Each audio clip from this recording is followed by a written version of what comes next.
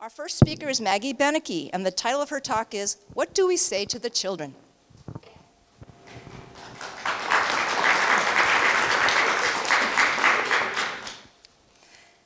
Think back to your earliest experiences in school. Did you learn about this civil rights activist? This is Fannie Lou Hamer, a woman with a disability who worked tirelessly to ensure that folks in Mississippi registered to vote in the face of racial discrimination. Or maybe, did you learn about Johnny Lacey, a woman of color, a wheelchair user, and a leader in the independent living movement?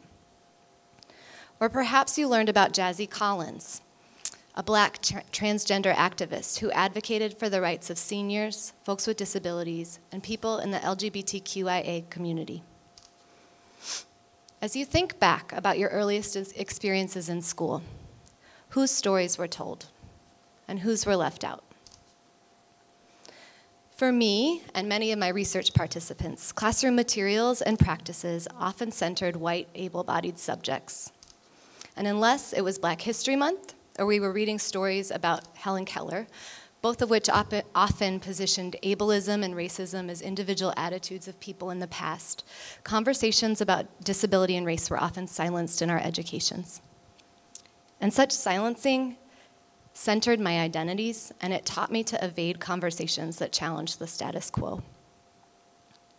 But as an early childhood teacher, I soon learned that young children were talking about identity and fairness all the time, asking me questions and making comments that I wasn't prepared for. For instance, here are some comments and questions I've heard from young children. One child, pointing to a little child with Down syndrome. That boy is a baby. I don't want to play with him. A child of color to me.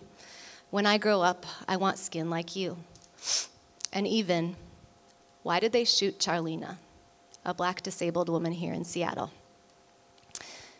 As a novice teacher, comments and questions like these stop me in my tracks. What do we say to the children? Research shows that as early as age 3, young children are building complex ideas about identity, demonstrating prejudicial attitudes and discriminatory behaviors toward individuals whose identities differ from their own. But prejudice and discrimination are social processes. Children are learning these identities and behaviors through implicit messages in our inequitable system, and they're learning through our silence. And here's the deal. As a new teacher, as a white, able-bodied woman, there were times when I avoided the conversation, feeling unsure of how to respond. I was complicit in my silence. But I had critical colleagues who helped me process my position, asking questions of myself and my practice in this imperfect world. Why do I feel this way? What do I need to unlearn? What don't I know and why don't I know it? How was I socialized into an oppressive system? And how can I center critical counter-narratives in my classroom? By approaching my practice with humility, by falling flat, sitting with it, and trying again, by seeing how young children approached conversations about identity and fairness with passion, savvy, and creativity, I learned to lean in. Our early childhood teachers are navigating young children's questions and comments at a time when preschoolers of color are disproportionately suspended and expelled from schools. Preschoolers. When preschoolers with disabilities are learning in often very segregated environments. When youth of color with disabilities are at an increased risk for incarceration and police violence. And when hateful language and images related to both disability and race have increased during and following the 2016 US presidential election. Young children are asking questions and making comments about identity and fairness at a time when strong messages about disability and race are most certainly circulating in their worlds. Yet, the majority of early childhood teachers who are white and able-bodied are often not taught to explicitly talk about disability and race.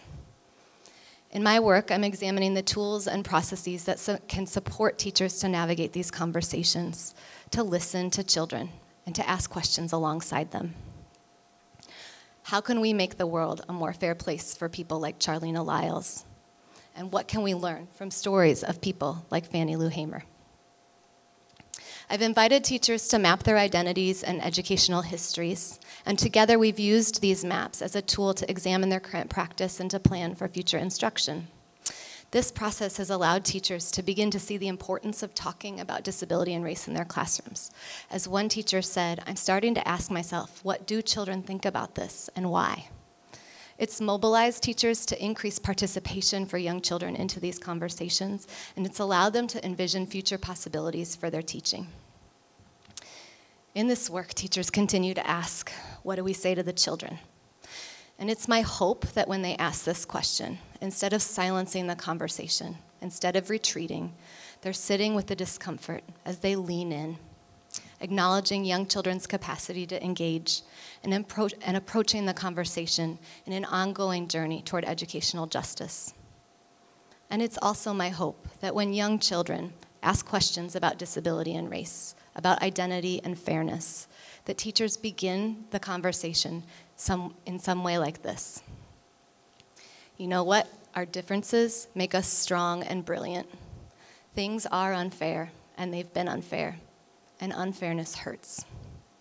I don't have all the answers, but I'm committed to working on this together with you. Thank you.